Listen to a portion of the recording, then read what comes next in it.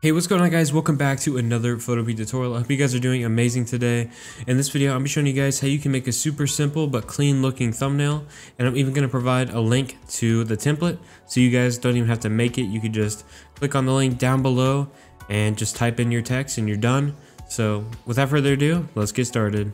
Alright, so once you're at Photopea, we're just going to click on new project and type in 1280 by 720. That is the thumbnail size. Feel free to name it whatever you want and hit create. Once you hit create, a white canvas will appear, and what you want to do is double click on the background layer, go to color overlay and change that to a dark gray like this, and hit OK and OK. Now what you want to do is get your pen tool on the left side, change the fill to a darker gray than the background like this, maybe about here, 2C, 2C, 2C, right here, and hit OK. Now you just want to click and then go down here to the bottom right, hold left click and drag your mouse a little bit to create like a little, this way actually, to create a little like wave over here, and then go back, click, and now it should look like this once you click off. Okay, you want to do that 3 times, so we're gonna go back to the pen tool, change this to a lighter gray, about this light, and we're gonna do it up here. See, you just basically do that, and then a darker gray,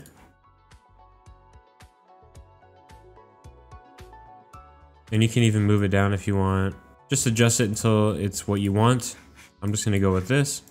Looks all right to me. Maybe down a little bit more.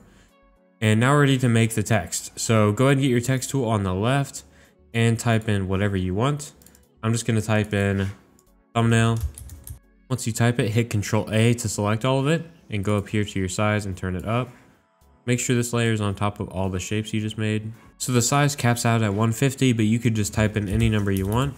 Or another way to do it is to just hit that check mark and hit Control, Alt, and T. Here you can, adjust the size manually. And if you hold Shift, it won't warp. So you can make it the exact size you want without having to type in a bunch of numbers. So also the font we're going to be using is called Passion right here. Here's how you spell it. And the size is going to be 244. Just hit that check mark again and we're ready to move on. So what we're going to do now is add a gradient overlay on this text. So double click on that text layer and go over to gradient overlay. Check that box, click that box, and then go here into the gradient menu. We're just going to drag this box down quite a bit. The scale is going to be like 186, so it's like this, and then maybe -19 for the X. Well, I guess it doesn't even matter because it's horizontal already, but maybe the Y you want to change to like 14. And now I think we're done with this one. Now we're going to add an inner glow. So go ahead and click on the inner glow box, and we're going to add a gray inner glow. And we're going to change the blend mode to color dodge. So right here, 100% opacity, 5 spread, and about like 35 size. And now you can see it has a cool effect to it. I really like it.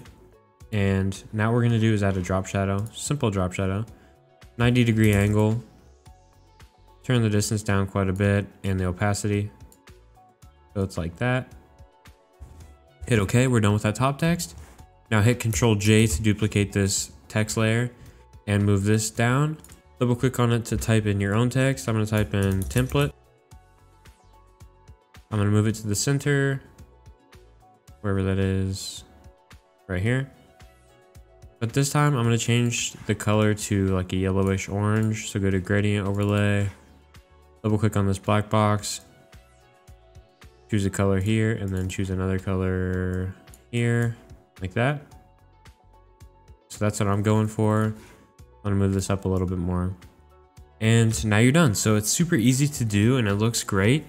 So I hope you guys enjoyed this video. If you did, leave a like and subscribe.